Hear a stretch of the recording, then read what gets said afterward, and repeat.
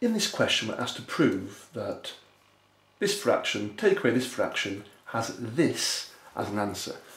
So the method here is to try to work out this expression here.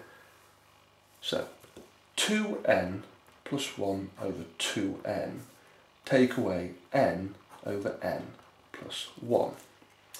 Now my preferred technique is to start off by putting brackets around any part of the fraction with more than one term.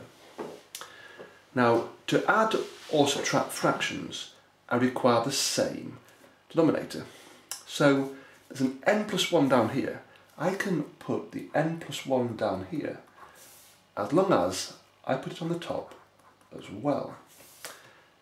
There's a 2n down here, so I can put the 2n down here as long as I put it on the top as well.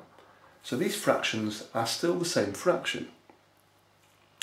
Right then, I now need to calculate what the top of each fraction is.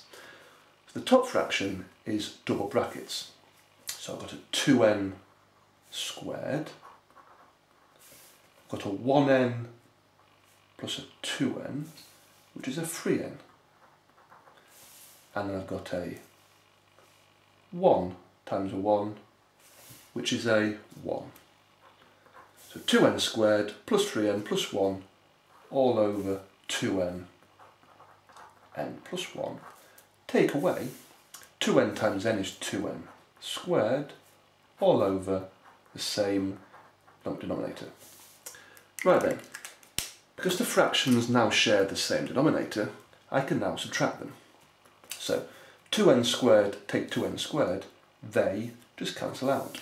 So I'm left with 3n plus 1 on the top all over 2n n plus 1 as required.